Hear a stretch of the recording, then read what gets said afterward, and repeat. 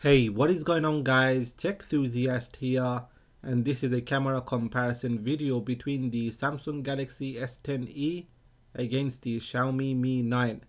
So the Mi 9 is one of the best flagship phones you can get at a low price. Samsung has finally launched a compact phone with flagship specs, and in this comparison I want to find out which of these phones has the better camera. Just before starting the comparison, here is an overlook of the camera specs. The Samsung Galaxy S10e has a dual camera setup, a 12 megapixel standard lens with OIS and a 16 megapixel ultra wide angle lens.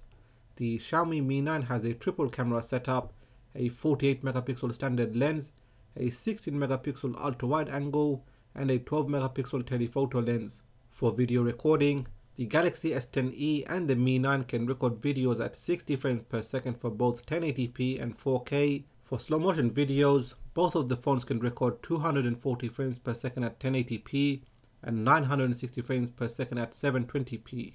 Starting off is this violet shrub flower. For the most part they look very similar. The S10e is a little darker here and has a little more details. Next is this yellow tulip, and again they look very similar to each other, but the Galaxy S10e has captured the colors more accurately than the Mi 9.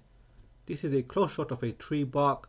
They both look very good here, but if you look around the edges, the S10e kept it in focus.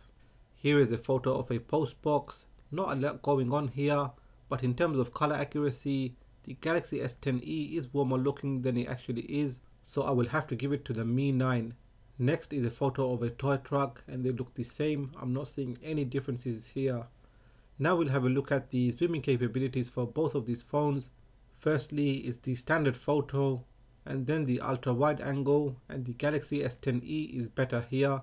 Colors are better, which you can tell by looking at the sky. Here is another photo, and then the ultra wide angle, and as you can see, the Galaxy S10e is able to fit a lot more than the Mi 9. Moving on to a portrait photo, I would say the Galaxy S10e has better colors and the Mi 9 is a little warmer here. In terms of the details, they are both doing a good job, but the Mi 9 has slightly better edge detection. This is a portrait photo of a toy figure, and again a little warmer on the Mi 9. As for the Galaxy S10e, the blurring is better than the Mi 9, and that was with the default settings. This is an indoor photo with natural lighting coming in through the window, and the Galaxy S10e is vibrant here, whereas the Mi 9 looks dull. This is an indoor photo with room lighting conditions.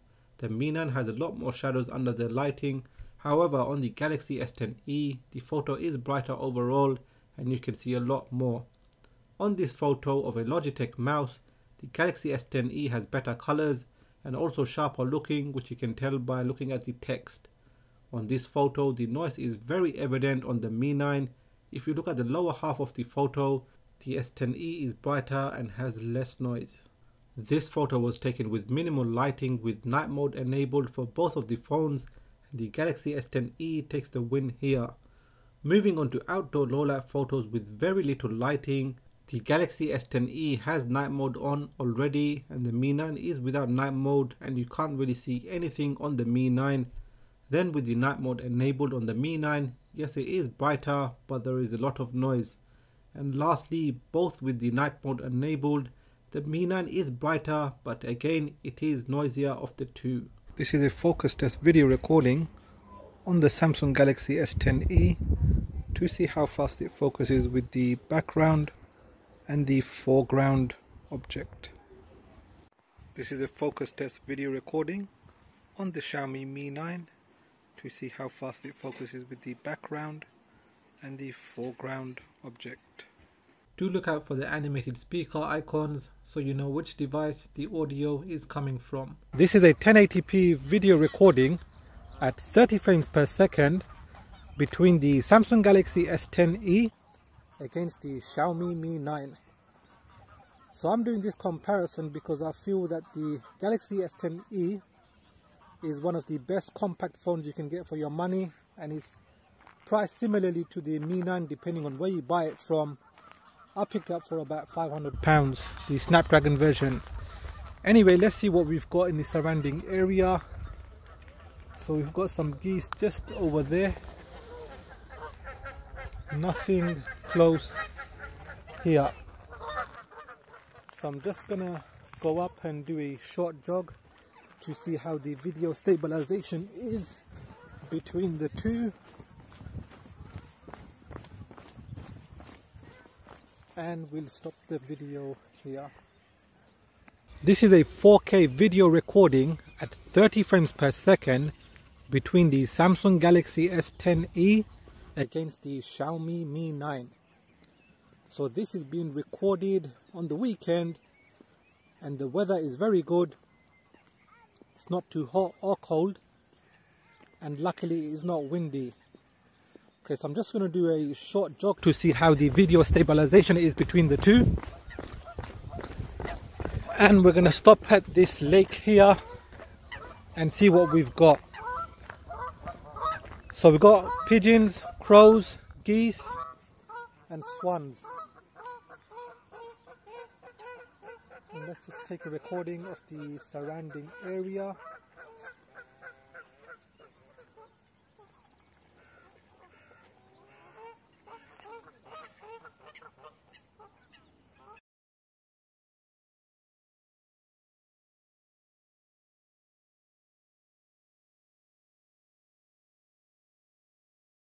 So that is the end of this camera shootout.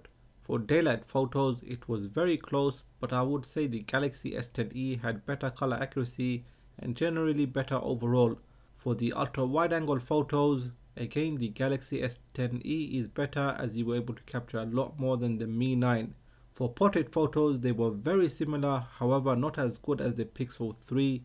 For the indoor photos and low light photos, the Galaxy S10e is better of the two. For video recording, both of the phones were very good in 1080p. As for 4K, the Mi 9 seemed to have better video stabilization.